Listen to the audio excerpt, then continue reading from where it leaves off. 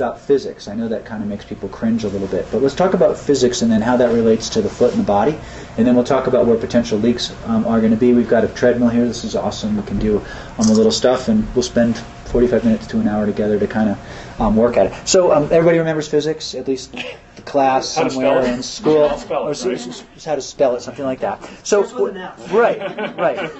Well, if we want to define power, okay, power is work. Could you write a little bigger, please? I could. Here. So if I want to define power, power equals work divided by time, right? So how much work you get done and how time. And work, we remember from physics, equals force times displacement or distance, right? So what we want to talk about, if we're going to have a change in power, we have to have a change in force or distance or displacement of that force. Force, where does force come from in our bodies? Right? You're going to be tested. Don't worry. Largely the muscular system, right? So we think of muscles, right? And then where is force going to be dissipated? Into the shoe, right? Okay. And the distance or displacement, what's going to determine how far or how much that force affects everything else, right? The joints.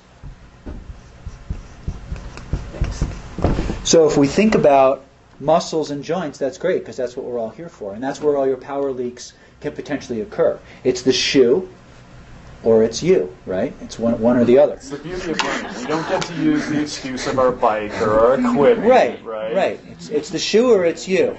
And looking around here, these guys got a lot of really nice shoes. So it might be us. Let's talk a little bit about the foot and some of the mechanical stuff, and John will talk a little bit about it as well. Leave our microphone right in the middle there. Hopefully our sound quality is halfway decent. So we want to look at the whole kinetic chain. What we mean by the kinetic chain is everything from the ground up. Okay, so where we interact with the ground, okay, is going to be real important. That's where a shoe is going to come in. Okay, and then we have the whole force system that's going to drive that. And part of that, we have our foot. Okay, we have our ankle, we have our knee, we have our hip, and we have our core. So potentially, if we're having an issue or we're not getting enough power, we have to have a loss of power or a loss of something in one of those areas. So we could start down in the foot a little bit. Down in the foot, we can have issues, we said, with muscles, right? Well, gosh, there's a whole bunch of muscles in the foot that hold the foot up and create an arch out of the foot. We have three main arches that we think about in the foot. We have an arch on the inside, on the outside, and then across the middle. And then we have three points of contact with the ground: our heel, the base of our little toe, and the base of our big toe. And when those 3 points are in contact with the ground, we call that the foot tripod. And if you come to our office, some people will definitely tell you, we talk a lot about the foot tripod because it's very, very important. This is our base, and anything that goes down there is going to affect everything above it. So down in our foot, we have muscles which are going to control the motions of these things, some of which are in the foot, some of which are in the lower leg, and we have the joints.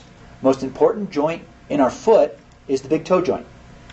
Okay, and that's the joint that when I'm moving, right, and I bring my foot up, when I'm running, that enables me to be able to bring that leg forward. If I don't have enough backwards movement of my big toe joint, that's going to spell big problems for me when I want to go forward. The next important joint in the foot is going to be the ankle joint. Okay, and we can think of this part of the foot, because it's kind of where the foot joins the lower leg. But on my ankle joint, I need to have adequate motion so that I can rock forward and backward.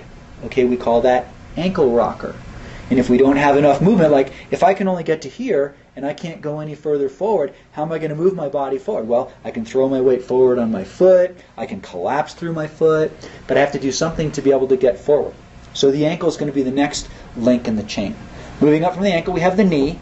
I'm going to leave the knee out of it because the knee rarely is an area for power leaks unless, of course, the knee's going too much to the inside. But if it's going too much to the inside, is it going to do that on its own? No, it's going to do that because of something that the foot is doing, something that's happening below that. So the knee is like a hinge, right? We can think of that because your knee doesn't twist very well. We find that because we have a lot of ACL injuries here in the county, right? All right. So we know it doesn't twist very well. The knee is a hinge, but the hinge is between basically two ball and sockets, your hip joint and your ankle joint. So the knee is just sort of the resultant, what comes out between the two. So if I have a problem with the ankle or the hip, it'll usually show up in the knee a lot of times. And then the next link is going to be the hip. And the hip, we need to make sure that, one, we have enough flexion, but you only need about 60 degrees of flexion to be able to run normally. But we also need extension. Our hip needs to be able to go backwards. And I would encourage you to look at some of the runners, watch things on YouTube and stuff like that. A lot of people's hips don't go backwards far enough. They stop at neutral. Okay, and if we don't get enough extension, guess what? We're not using our butt muscle, one of our biggest assets, literally, right? So if we can't use that, then we're forced to use what to extend our leg? Our lower back muscle and our tight hamstrings. And what are the two hugest complaints a lot of times of runners, besides knee pain, right? Hamstring tightness, lower back pain. So we need to think about all these potential areas for leaks. And we'll talk a little bit about